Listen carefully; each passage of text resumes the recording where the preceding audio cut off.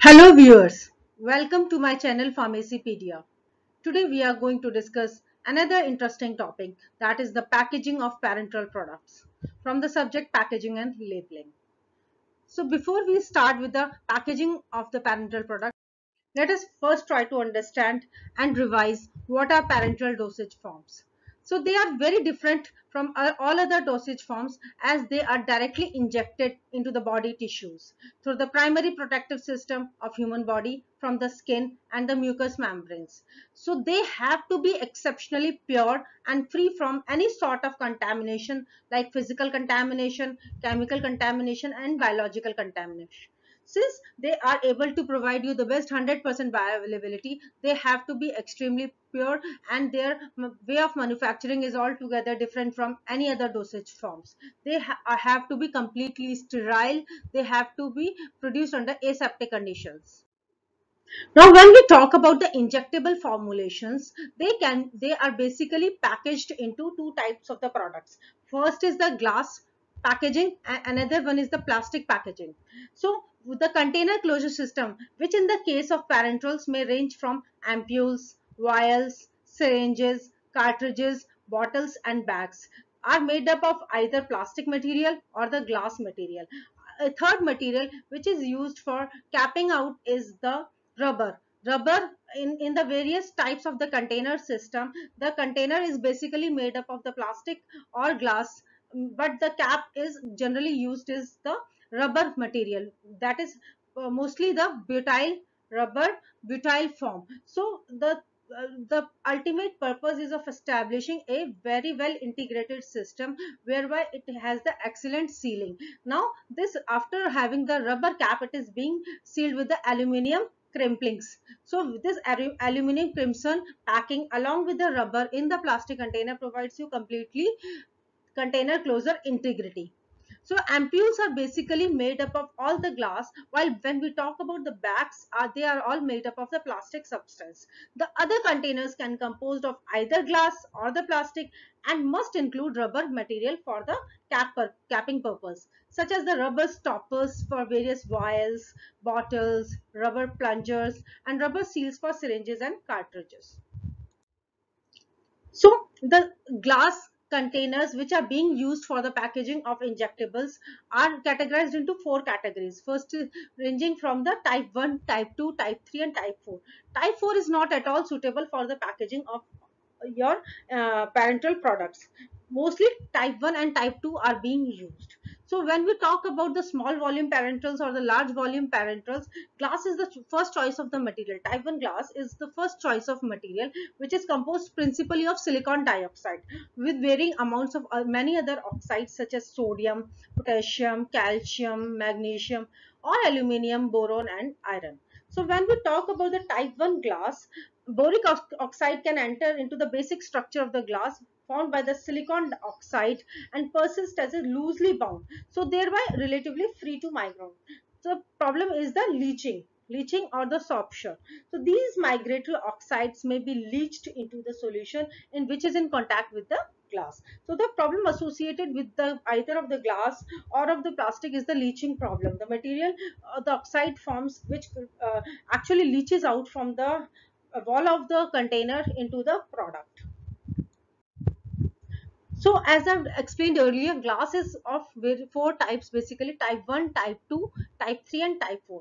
Type 1 glass is the most preferred and the first choice for the packaging of parenteral products. Type 1 is basically a neutral or a borosilicate glass. Type 2 is treated soda lime glass. Type 3 is regular soda lime glass or soda lime glass of limited alkalinity. Type 4 is the soda lime glass, not suitable for containers for parenterals. So as I've told earlier, type 1 is the most preferred form since it provides the maximum resistance to leachables, to permeation and to absorption. So it has also got a very low thermal coefficient of expansion. So sometimes sulfur dioxide treatment is required for greater resistance to leachables.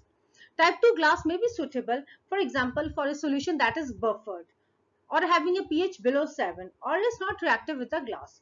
Type 3 glass is suitable principally for the anhydrous liquids or the dry substances. So because the chances of what do you call interaction between the powder as compared to liquid is less. So type 3 glasses are preferred for the dried substances, and the glass types are determined by two USP tests, that are the powdered glass test, and second is the water attack test, hydrolytic resistance test. Now, when we see the comparative compatibility properties between different types of the glasses, we mostly use the type 1 and type 2 glass. So type 1 glass has a better resistance for the leaching extent, for the permeation extent, and other properties. So it is most preferred and sought for the packaging of parenteral products. Now, when we talk about the plastic containers, thermoplastic polymers have been established as a packaging material for sterile preparations. For example, large volume parenterals, and they are also being used for the small volume parenterals. Now, there are basically three problems which we are associated with the plastic containers. So first, as I've told, is the permeation. Second is the leaching, and third is the sorption. So, what is permeation? Permeation of vapors and other molecules in either direction, maybe this way or that way, or both the directions, through the wall of the plastic containers. Permeation: vapors are being permeated from the atmospheric condition into the pharmaceutical formulation, or from the pharmaceutical they are being permeated through the plastic walls to the outside. Second is the leaching: whatever constituent of the plastics are being leached out into the container product, thereby affecting its therapeutic efficacy. Third is the sorption, which may be absorption or the adsorption of drug molecules or ions on the plastic surface. So this again affects the therapeutic efficacy of the pharmaceutical formulation. So the basic problem, which is the permeation, is the most extensive problem. There are various solutions which have been acquired throughout the years. The first way is by coating the wall of the plastic containers. When you coat it with the wall, so the somewhat the leaching effect is being minimized. For example, by the use of an overwrap in the packaging of IV solutions in the poly PVC bags to prevent the loss of water during the storage. Leaching may be a problem when certain constituents in the plastic formulations, such as plasticizers or antioxidants, migrate into the product. Now, sorption may be a problem on a selective basis. For example, few drugs molecules which occurs on specific polymers. For example, the sorption of insulin and other proteins. So vitamin A, acetate, etc. has been shown to occur in the PVC bags, where these drugs were present as an additives in the intravenous mixtures. So the most important problems associated with the plastic containers are the leaching, sorption, and permeation. Now, when we talk about the different types of the parenteral products, the first container which comes into our mind is the ampoules. Throughout it is made up of the glass and is intended for a single use.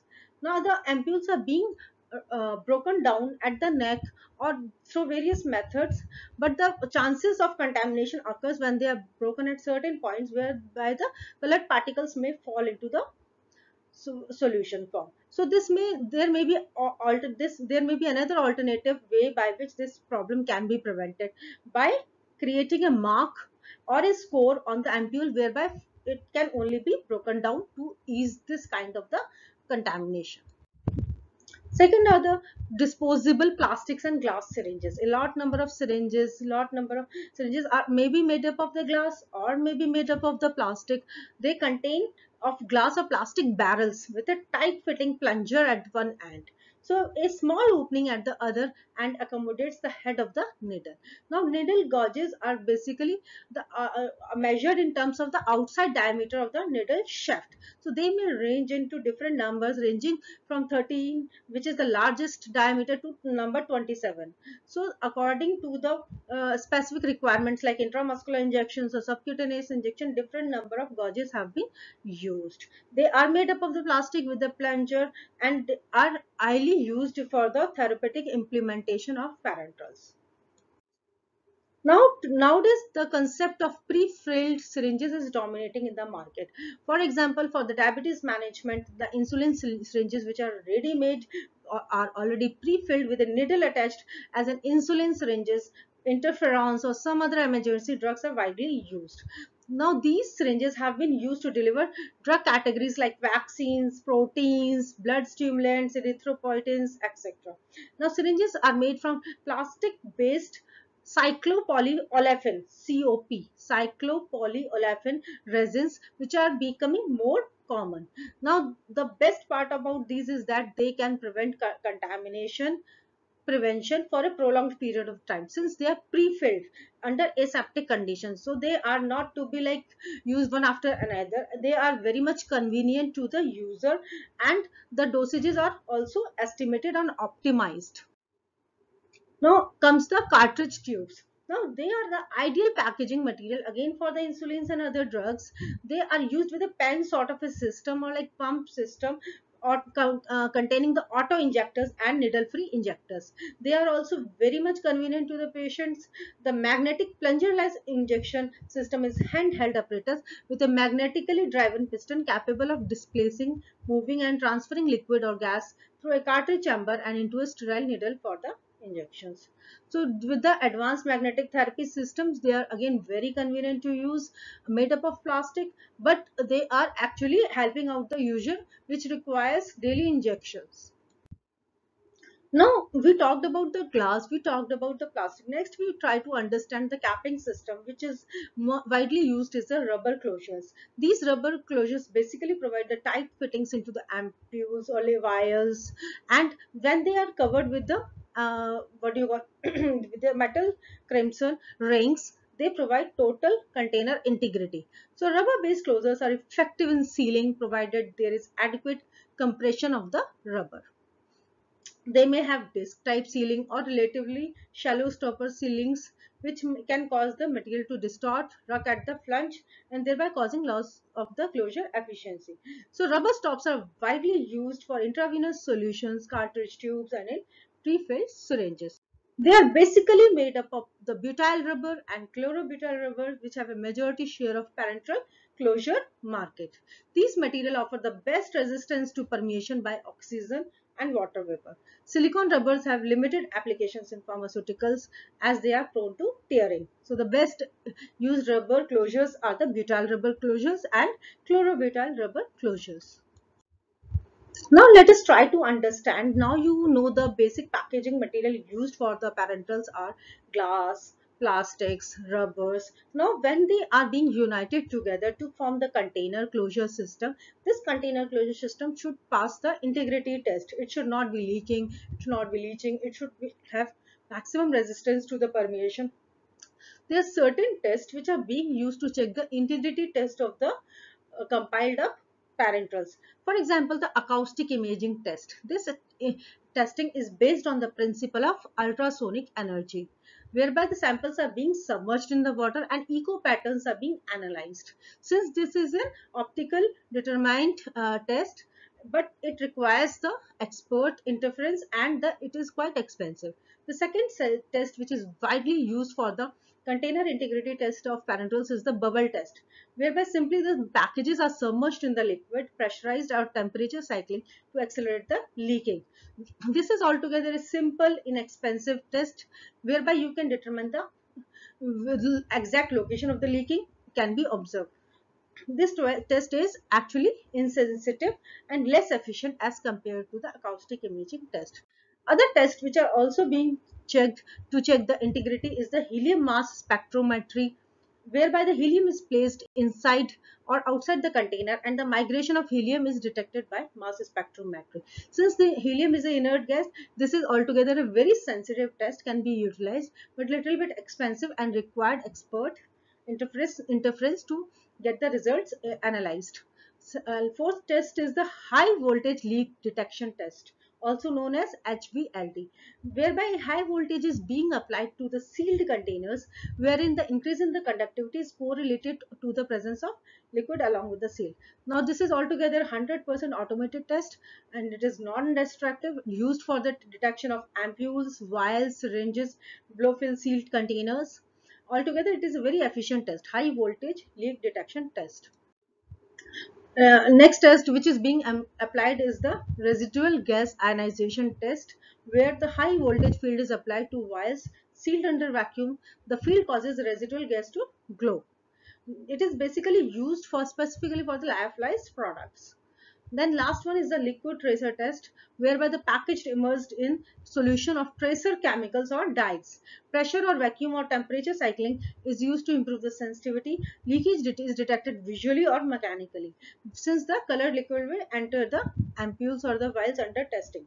Then it requires operator independence and is a little bit inexpensive, so can be utilized for the checking the integrity. But the disadvantage associated with the liquid tracer test is that large quantities of samples are required and it is little bit destructive test.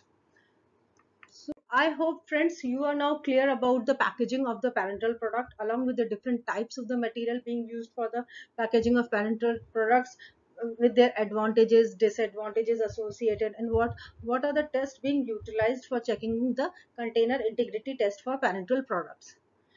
Thank you so much for watching my video. Please do like, share and subscribe to the channel for getting further updates. Also please provide your comments in the comments box. Thank you so much.